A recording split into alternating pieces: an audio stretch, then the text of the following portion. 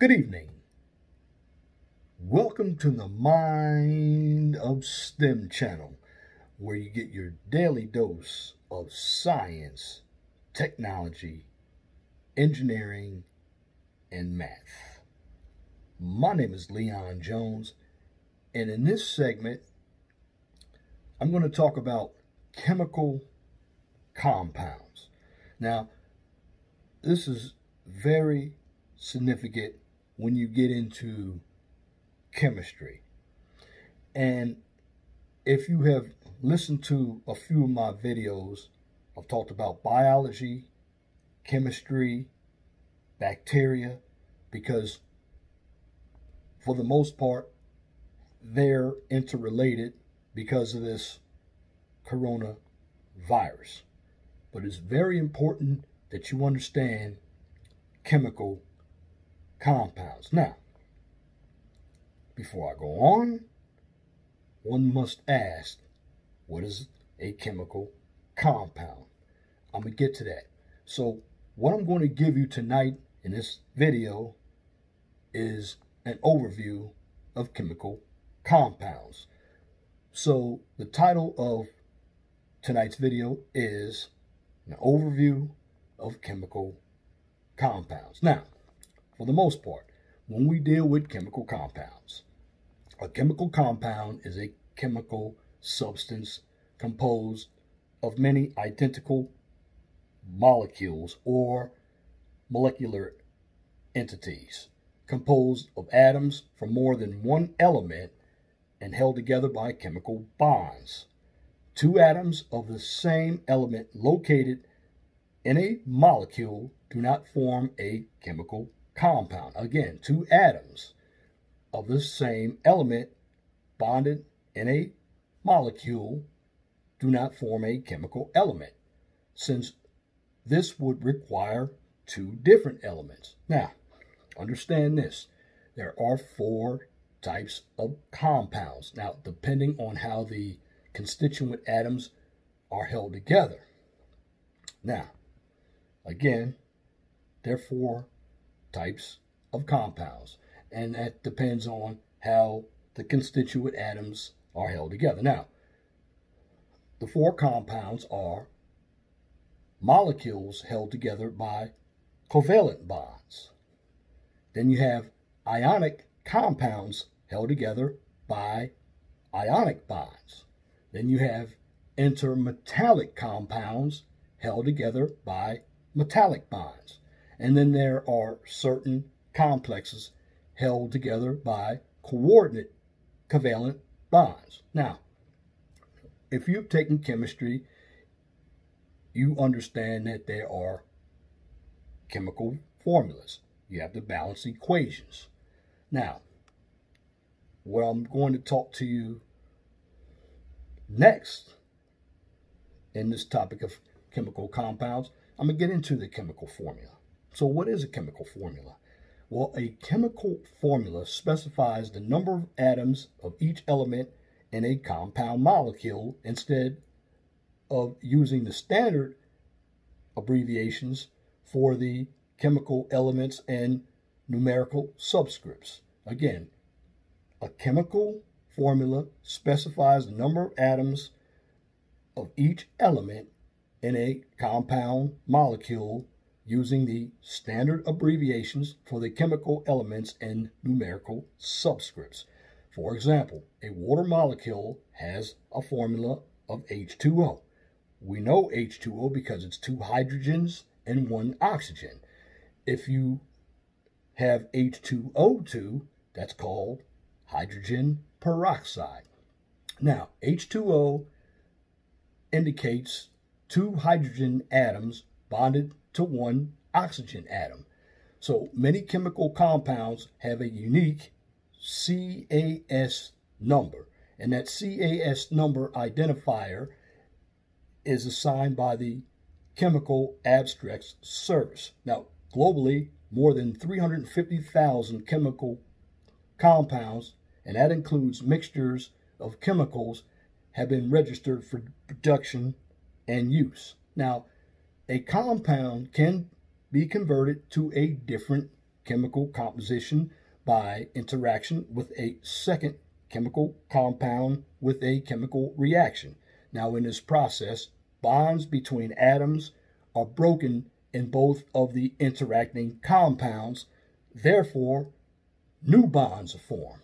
Now, let's get in some definitions.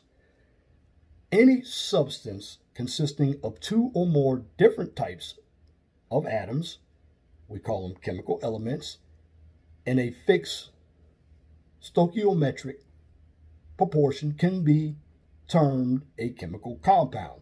The concept is most readily understood when considering pure chemical substances.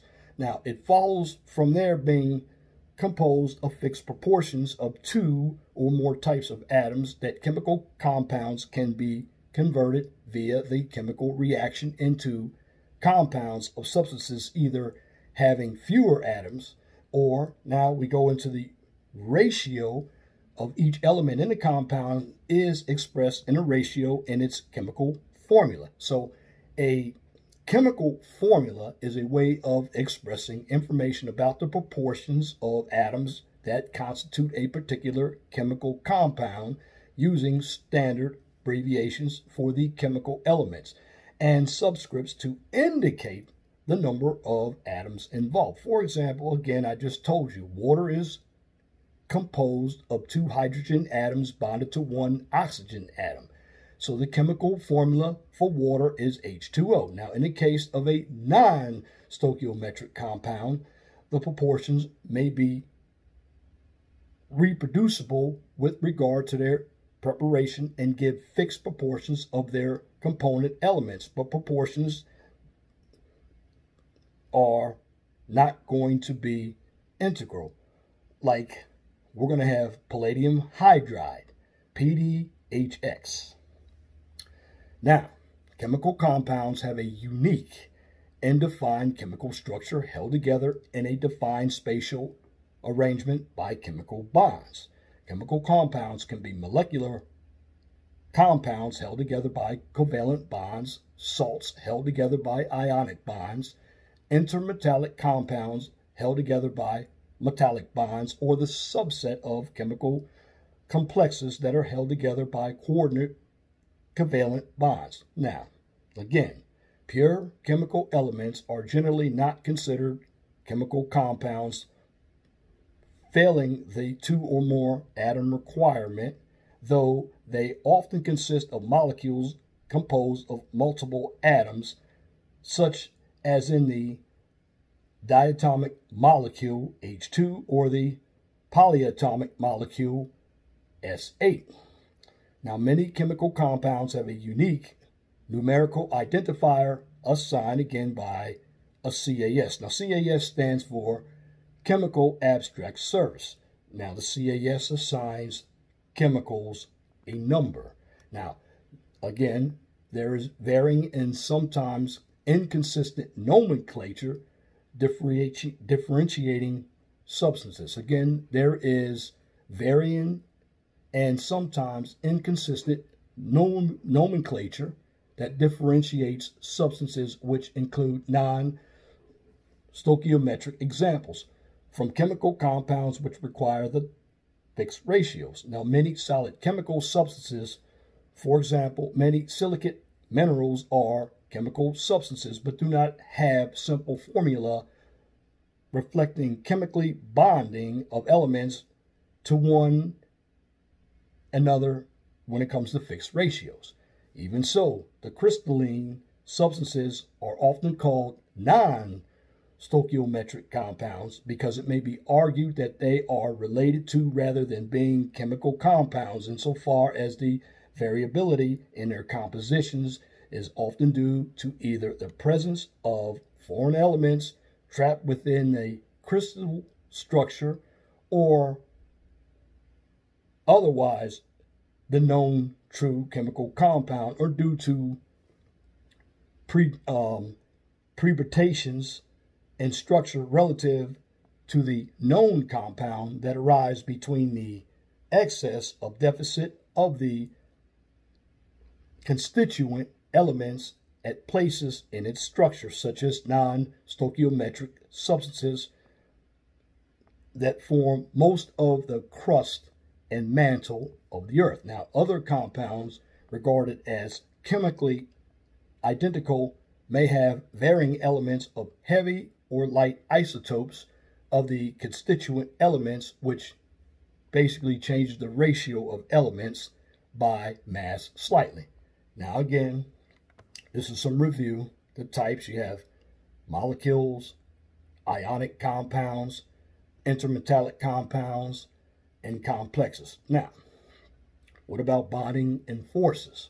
Well, understand this. Compounds are held together through a variety of different types of bonding and forces. Now, the differences in the types of bonds and compounds differ based on the types of elements present in the compound. London dispersion forces are the weakest of all intermolecular forces. They are temporary active forces that form when electrons in two adjacent atoms are positioned so that they create a temporary dipole. Additionally, London dispersion forces are responsible for condensing non-polar substances to liquids and to further freeze to a solid state dependent on how low the temperature of the environment is. Now, a covalent bond, also known as a molecular bond, involves the sharing of electrons between two atoms. Primarily, this type of bond occurs between two elements that fall close to each other on the periodic table of elements, yet it is observed between some metals and non-metals. Now, this is due to the mechanism of this type of bond. Now, elements that fall close to each other on a periodic table tend to have similar electronegativities, which means they have a similar affinity for electrons. Since neither element has a stronger affinity to donate or affinity to donate or gain electrons, it causes the elements to share electrons so that both elements have a more stable octet. Now, ionic bonding occurs when valence electrons are completely transferred between elements. Opposite to covalent bonding, the chemical bond creates two opposing charged ions. Now, the metals in ionic bonding usually lose their valence electrons, becoming a positively charged cation. Now, the non-metal will gain the electrons from the metal, making the non-metal a negatively charged anion. Now, you have electrons, you have cations, and you have anions. Now, as outlined, ionic bonds occur between an electron donor, which is usually a metal, and an electron acceptor, which tends to be a non-metal. Now, last, hydrogen bonding occurs when a hydrogen atom bonded to an electronegative atom forms an electrostatic connection with another electronegative atom through interacting dipoles or charges. Now, within chemical compounds, the question is going to come to the forefront. Well, you have your forces, you have your bonding, but what happens when chemicals react? Because chemicals do react. Now, a main chemical that has some reaction, sulfur is one that reacts. If you add something with sulfur, sulfur is going to break up. Sugar, metals to non-metals, you're going to always have a reaction. Acid, that reacts. Well, a compound can be converted to a different chemical composition by interaction with a second chemical compound via a chemical reaction. Now, in this process, bonds between atoms are broken in both of the interacting compounds, and then the bonds are reformed so that new associations are made between atoms. Now, schematically, this reaction could be described as AB plus CD, which yields AD plus CB, where A, B, C, and D are each unique atoms, and AB, AD, and CD and CB are unique compounds. But at the end of the day, when it comes to chemical compounds, you have bonding forces, you have reactions, and overall, when you're dealing with chemical compounds, there are 4 types. There are molecules, ionic compounds, intermetallic compounds, and certain complexes. And remember this, a chemical compound is a chemical substance composed of many identical molecules or molecular entities composed of atoms from more than one element held together by chemical bonds. And that concludes this video on chemical compounds. If you like what I just presented, please comment, share, and subscribe. You can also check out my other channel. It's a 411 Talk Zone radio show. I give you red pill content. Most of that content deals with politics and social issues. I also get into psychology. I get into dieting and health. Channel's another good education channel. And to sum it all up, I also have a Blog Talk Radio show. I do Blog Talk Radio every weekend. It could be Friday, Saturday, and Sunday. Do good topics on that. And guest call-in number is 215-383-5785. Now, if you cannot find me on YouTube, I post all of my videos and my Blog Talk Radio shows on Twitter and Facebook. Again, thank you for taking your time to view this video. I want you all to have a wonderful evening. Till next time, my name is Leon Jones. Please have a wonderful and blessed